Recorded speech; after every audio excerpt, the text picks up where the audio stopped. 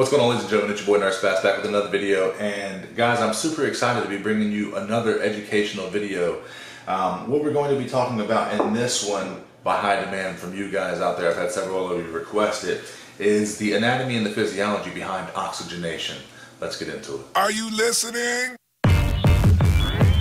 Nurse Bass. Beast mode. So guys, of course, whenever we're talking about oxygenation, what we're going to be talking about are the lungs. The lungs are the primary organ that our body possesses that brings in oxygen into our body that can then be distributed to the rest of the cells of our body, and is also able at the same time to expel carbon dioxide as a waste product. So whenever we're taking a look at the lungs here, of course, now this is an anterior view of the lungs that we're looking at right now. On the left hand side, you can see we have 2 lobes to our lungs. On the right side, we have 3 lobes, kind of demonstrated by these lines, these divisions. Ignore on this left side of this diagram, ignore the, the butchered color job. Coming down into the lungs, we can see our trachea coming down into our 2 main stem bronchi, our left and right side, which then branch off into smaller bronchioles. So this is something important to take note of, and what we're going to do is we're going to take a little cross section right here out of the lungs, and we're going to take a closer, more microscopic look at the anatomy of the lungs. Now, what we're going to show here, what we're beginning to draw are these little grape-like dots, these little grape-like clusters almost is how they're often described. And these are actually little small alveoli that comprise one total globular alveolar sac. And it's within these individual alveoli where gas exchange occurs. Well, we'll get back to that. Now, what's coming off, what's stemming off of these alveolar sacs are actually those bronchioles that we looked at in the previous diagram.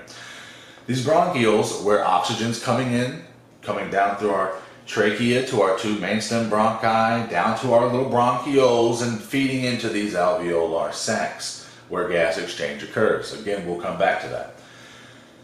Now, it's important to note, as we start to see these arteries and these veins get drawn here, let's remember from our previous discussion on the anatomy of the heart, we'll remember that there's one unique thing about the pulmonary vasculature.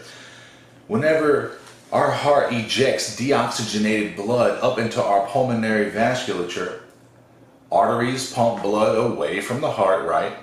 But it's interesting because these pulmonary arteries carry deoxygenated blood. It's one of the unique things about the pulmonary vasculature system. Normally throughout the body, arteries typically carry oxygenated blood. It's the one place where deoxygenated blood is carried by pulmonary arteries.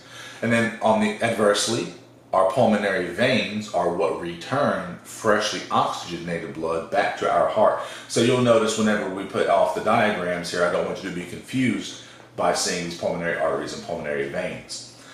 And what's also interesting to note is branching off of these pulmonary arteries and veins that are resting on the superficial side of the bronchioles, branching and wrapping around these alveolar sacs are tiny capillaries, and it's an actual physical contact of these capillaries on these alveolar sacs that form the alveolar capillary membrane.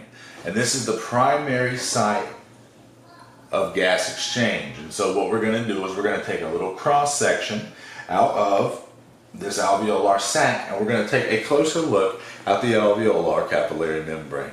And we're going to discuss the physiology behind oxygenation.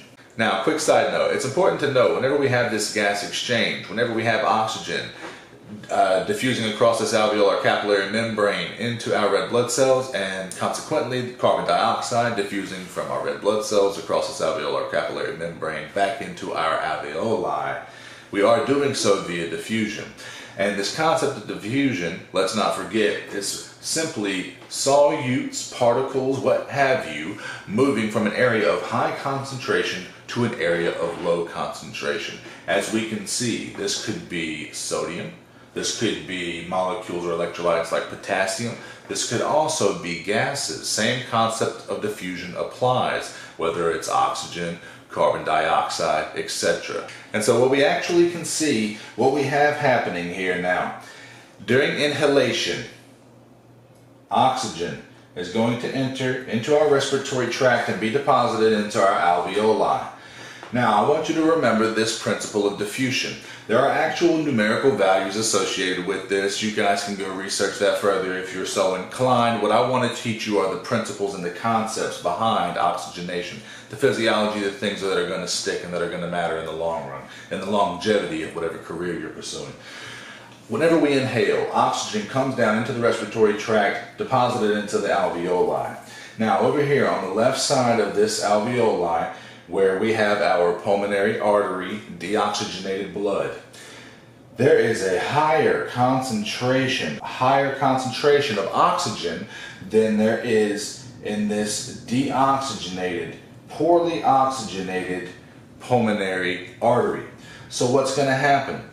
This high concentration of oxygen is actually going to diffuse across the semi-permeable capillary membrane into this pulmonary artery, or into this capillary, and into this red blood cell. And all of these little oxygen molecules are going to diffuse because there's a higher concentration of O2.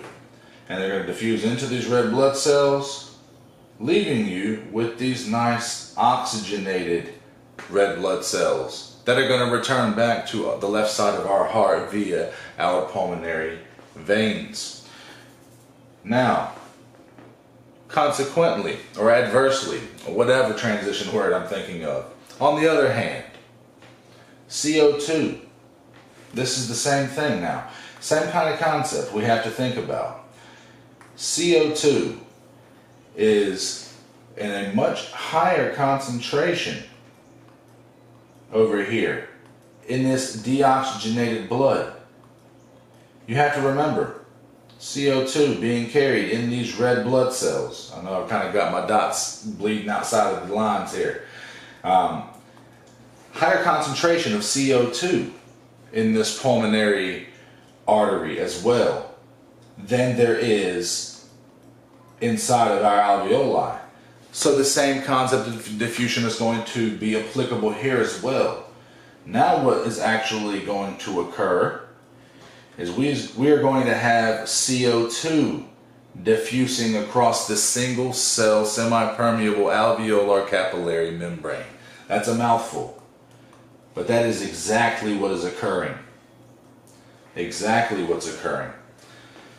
And so what ends up happening after these gases have exchanged for this one cycle of ventilation, now with exhalation, CO2 is going to exit our respiratory system.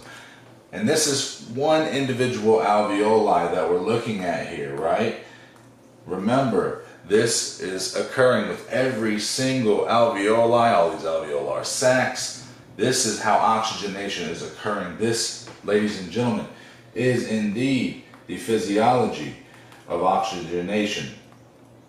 Like I said, there are actual numerical values associated with the pressure gradients within the capillaries versus the alveoli associated with O2 and CO2, and that will give you an even better idea of how there's a greater concentration of oxygen in the alveoli versus this pulmonary artery, and how there's a greater concentration of CO2 within these deoxygenated red blood cells than there is within this alveoli, and how these gases exchange.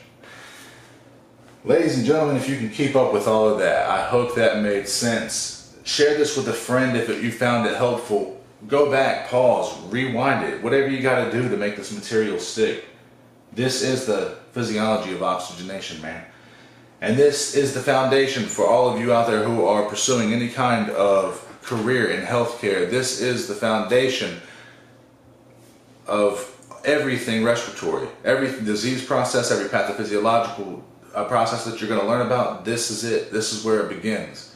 So learn it, Learn about the alveolar capillary membrane. There's a lot more to learn. I barely scratched the surface here. We're just getting started with the basics. Ladies and gentlemen, I hope that you enjoyed the video. If you're new to the channel, be sure to hit that subscribe button down below. We're putting out content every week to motivate, uplift, and inspire you to be the best damn nurse you can be. It's your boy Nurse Bass, and I'll see you in the next video. Grind on. Pushing off my sneakers to the ground, I do not jump, I move the earth down. Bear witness to the genius of my sound. Born at the bottom, but now I'm top down. Look, I'ma call it swag.